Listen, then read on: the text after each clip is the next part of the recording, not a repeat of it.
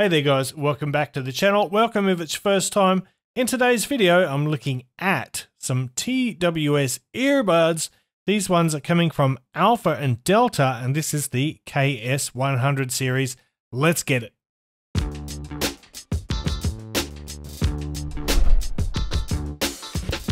What's cracking, audio fans? It's David here from Prime Audio Reviews. Now, I have two different models of the KS100 here. By the way, if you don't know, Alpha and Delta, they are coming out of Singapore. I did a few reviews for them a few years back, and they kind of went quiet for a while. They are back in action. They've been concentrating on the TWS scene. So here we are. That's how we arrived here today. Now, this one in the grey case, this is has single dynamic driver. The one in the black case is a hybrid unit with one dynamic driver and one balanced armature. As for the price, let's see, the single dynamic comes in at around $83 and the hybrid unit is about $99. You might have noticed that these charging cases are a little bit on the large side. For comparison, there's my Redmi Pro 5 that my dog has chewed on case.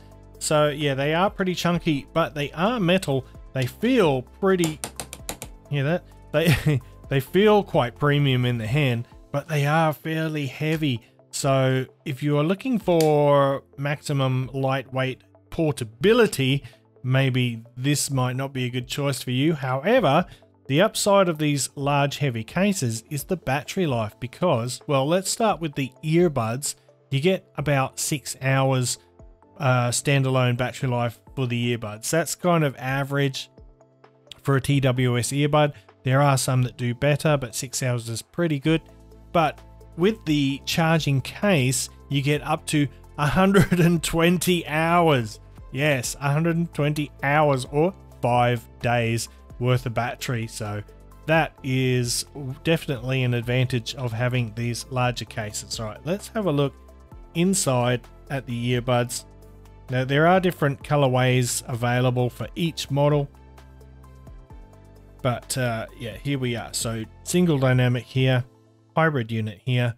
Let's talk about the features. There aren't really any fancy features, but the touch controls, you do have onboard volume control and your playback controls and calls, of course. But yeah, no fancy features like active noise cancellation or touch control remapping. But let's have a look at these shells now, and they look like that. So pretty nice. They've got this kind of acetone design on the face plates and smoky translucent shells going on. Then the fit, they're like a pseudo custom IEM shell. The fit is a little bit deep. One thing that frustrated me a bit was these nozzles are just ever so slightly narrower than average. So for someone like me who generally needs to tip roll and use my own ear tips, that can be very frustrating. So as always, yeah, you're probably rolling your eyes already, but the included ear tips far too small for my ears. So once again, I had to resort to my personal ear tip collection.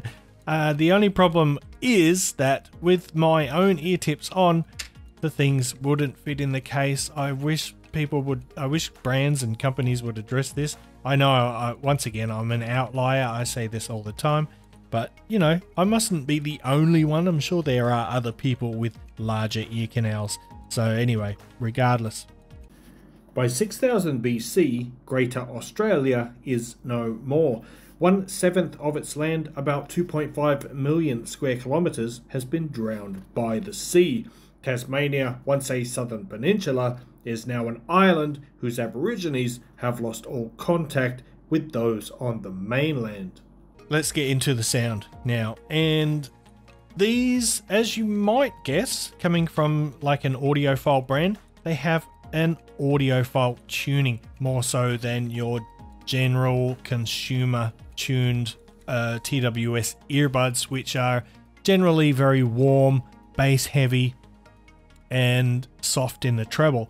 these are what you might expect for, you know, a lot of chi-fi IEMs in that sub $100 price range. So it's a lot more neutral.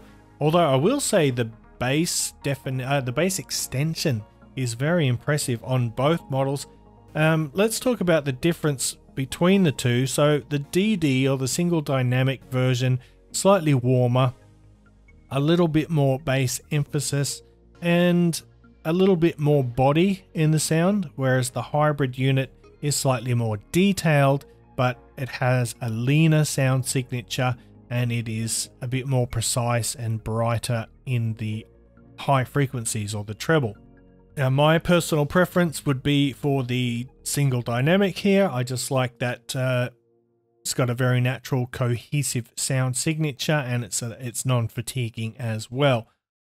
So both models have got a nice snappy percussion, good bass extension, like I said, very much an audiophile tuning.